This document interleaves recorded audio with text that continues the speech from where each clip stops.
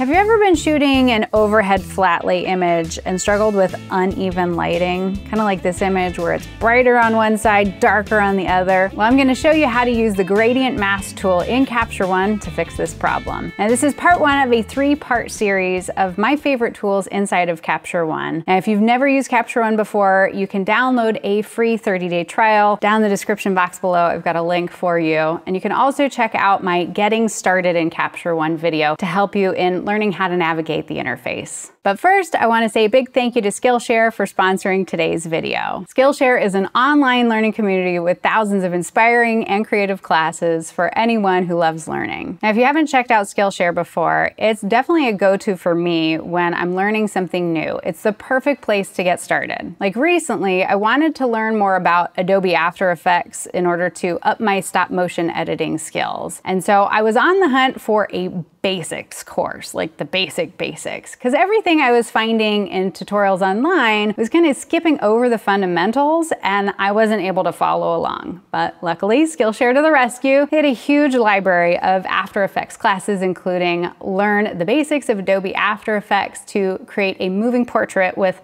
Halis Narvaez. Now, Halis breaks it down in a way that's easy to follow, didn't make me feel stupid, and it made me excited to start using these new skills right away. From navigating the interface to understanding keyframing, which was just mind-blowing, plus also best practices so that I can feel confident doing these things in my work professionally. And as an educator myself, I really appreciate how well organized the class was, that it's straight and to the point, there's no unnecessary fluff, and so I could get what I need, get out, and get back to creating. Now, you know, I am a firm believer in continuing your education and lifelong learning, and Skillshare is a wonderful way to invest in yourself and your personal growth. So you can go ahead to the description box below, and the first 1,000 viewers to sign up through my link get a 1-month free trial of Skillshare, so you can start exploring your creativity today. So thanks again to Skillshare for sponsoring this video. Now let's play with some masks. So masks are awesome, and the best way to describe them is that they're just like a mask that you would put on your face, right? You can put on a Halloween mask that covers your whole face, or a sleep mask that only covers your eyes. So just imagine laying a mask over top of your image and then making adjustments to that mask so only the areas where the mask has been laid are being impacted by the mask. And of course, it's going to help to see this in action, so I'm going to show you. So like, for example, in this flat lay photo, which was a part of a Dolly Parton themed photo shoot that we did for fun recently, the light is positioned up at the top of the frame, making it brighter along that edge, but then darker along the bottom. Now, of course, we could make some adjustments to our lighting by working with a larger modifier, or adding an additional light, or getting a really big white V-flat to bounce in more light on that lower corner. But if you're limited in your gear or you're limited on time, it's actually a super easy thing to fix here inside of Capture One when we get into editing. So in this particular image, I am using a linear gradient mask. So you can think of a linear gradient mask like a bed sheet, that our background image is the bed and that the mask is the sheet on top of it. Now, the linear part is that that mask is coming out as a straight line over the image, which you'll see in just a moment. And the gradient part is that it is a subtle fade from our mask into the background image, that it is gradually fading from one into the other, which helps this to be a more subtle edit and makes it undetectable to most viewers that there's even a mask over top of the image in the first place. But of course, it helps to see all of this in action. So let's jump into Capture One. I'm going to come over here into the Layers panel, and you can see that I have selected on here the Draw Linear Gradient Mask.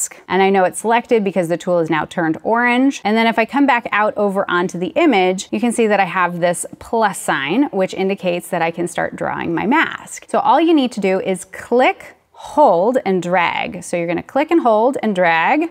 Go ahead and do that, and you can see now that we have these 3 lines coming out over on top of the image, with then kind of this bright red area representing our mask. And you can see, right, like we talked about, the bed sheet, right? We're pulling the bed sheet up over top of the bed, up over our background image, and that there is a subtle fade from the mask into the background image. And now if I let go, it's gonna go ahead and leave that mask there, but you can see now here over in the layers panel, it has created this additional adjustment layer on top of our background image. Now in this situation, it's very easy to see that bright red area where the mask is. But say for example, you were capturing strawberries and we're editing an image of strawberries that's full of a lot of red. Then we would want to change the color of that mask to make it more visible. So we can easily do that by just going up here into the preferences, hit capture one, down into preferences, and then we see in the appearance area, we can go down to layers, and right now the mask is selected as red. But you can select any color on the color wheel that's gonna make it easier for you to see that mask. So coming back out to our mask, we can go ahead and pick that back up, just click anywhere on it, and you'll see that red is activated once again. Now again, notice that gradient, right? That gradual fade from that red into the background. The areas that are red are where the mask is, the areas that are not is where our original image will show through.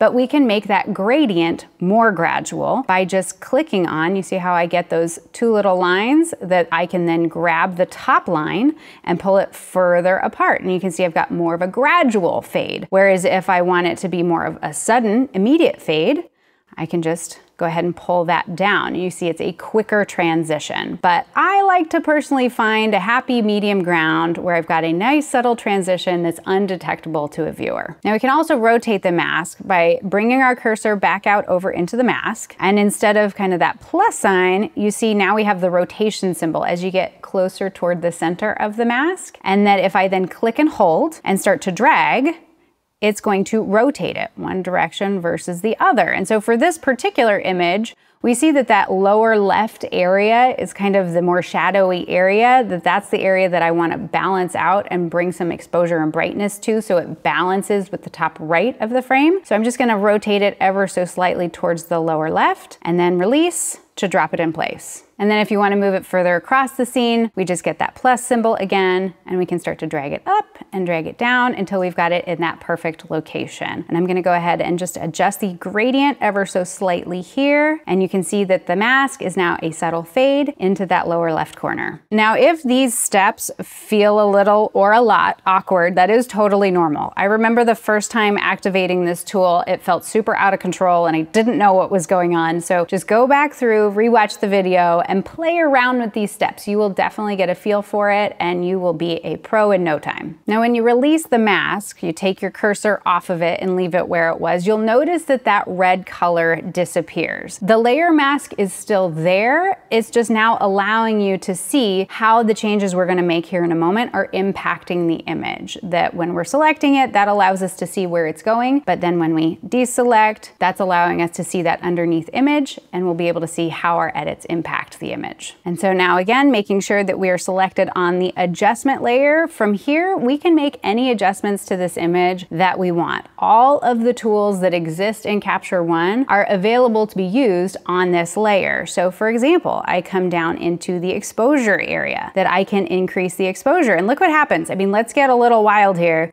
and take it super bright. Obviously that's not natural looking. But if I just boost it ever so slightly, and now I come in and I turn off the mask, and I turn it on, you can see how it's boosted the exposure just there in the lower left corner while keeping the upper right unaffected. Because there's no mask there, it's not changing. But I'm also not limited to just one adjustment, that I can find a nice little happy medium here with the exposure. But then I can also say, for example, think that maybe I wanna open up the shadows just a little bit too. That I come down into the high dynamic range area and just slide that up to the left. And that just subtly, you can see how that's just subtly opening up those shadows too to help balance things out. And that is the really awesome thing about Capture One and these layer masks that is slightly different from how things work, for example, in Lightroom. In Lightroom, you have more of a limited number of options that you can impact on that layer mask. Whereas here in Capture One, we can do any edits from the exposure, high dynamic range, colors, levels, anything goes in those layer masks. You are not limited. But now there will be times that you lay down a mask on a scene and then you go, okay, I like how overall that's working, but I don't want it to hit just in this specific area. This is where we bust out our erase tool. So for example, here we have the gradient mask there in the lower left corner, but I'm looking here and I don't want it to increase the exposure on the lip of the plate. So all I have to do is, while I'm still in that adjustment layer mask right here, And then I can select this right here is the eraser tool, the erase mask. And so now I'm still in the adjustment layer mask, so I can start to erase this mask in certain areas. You can see now my cursor is this little circle that I just come in here and I can start to draw over the mask. Do you see what's happening? It's erasing the red areas. So I know that now it's erasing the mask in those areas and allowing that original image to shine through. We can also refine the eraser itself by just holding down the control button and clicking. And you can see it's opened up our eraser settings. So we can adjust the size of that as well as the hardness of it. So is it more of a soft, gradual edge to that brush, or is it more hard and immediate? I like somewhere kind of in between. The opacity, is it laying it down super thick and we can't see through it? Or is it kind of more soft and we can see things glowing through? Think about like tracing paper, for example, that you lay over an image and you can see through it. The more opaque it is, the less see-through it is. And then the flow is kind of like ink. Do we want that ink going down fast and quickly, or do we want it happening very slowly? So a lot of times for these settings, especially the hardness, opacity, and flow, I kind of find a nice little even middle ground so that I'm able to apply those changes, but then I'm building it up subtly, kind of movement by movement. But now along those same lines, kind of a quicker shortcut that I use often when I'm using the erase tool or any sort of brush tools is to use the left and right bracket key. That if I hit the left bracket key, you can see it makes that eraser tool smaller. I hit the right bracket key, it makes it larger so that I can adjust based on the size of the area that I'm trying to erase or trying to brush into. I want it fairly small here so I can just get into that lower small part of the plate. So now that we've erased the area, if we come back over just to see a little before the mask and after the mask, if we turn off the mask, we can see this is the original image that's underlaying the mask. We turn the mask on and it is not increasing the brightness there on the lip of the plate, but it is increasing the exposure in all the other areas where that mask is laid. Now, one of my other favorite features in the layers mask area in Capture One is that we can also impact the opacity of a layer. So to give you an additional level of control in the effect of your masks. So for example, at 100%, right now we're slid into 100%, all of the adjustments that I made are impacting that image in the mask area at 100%. But if I decrease that opacity to 50%, it reduces the impact of the mask by 50%, allowing more of the original image properties to show through. Just like tracing paper allows you to see more of the underneath image. If you put a piece of tracing paper over an image, you can see more of that image, as opposed to a solid piece of paper that's fully opaque, you can't see through it at all. It's like seasoning to taste, an additional level of control in your editing. And so now if we want to go back into the background layer and continue to make edits, we can absolutely do that. Just come back into layers and select the background, and then we can continue to edit this image as we were before we got into the layer mask. But then we can also add additional layer masks if we want. We can, of course, make further edits to this adjustment layer, or we just select the plus sign to get an additional adjustment layer there, and then we have access to all the other mask options. We don't just have the linear gradient mask, we can also use the draw mask, the magic brush, the radial mask, the healing mask, the clone mask, lots and lots of options. Obviously, Capture One is a very deep software and lots to learn. But now say, for example, you've added a layer and you've made some adjustments and you ultimately decide, I don't want that layer anymore. You just want to delete it. You just come in here to the minus sign and it gets rid of that layer for you. So that's my little secret for editing flat lay images. We can see the before and the after. Again, it's subtle, but do you think it's convincing? And now I am super looking forward to the next video in this series where we're gonna play around with the overlay feature here in Capture One. If you've ever struggled with composition in your food photography, this tool is gonna save you so much time. So thank you so much for stopping by the studio. Hope you have a fantastic day. You stay out of trouble, and I'll see you soon, okay? Bye.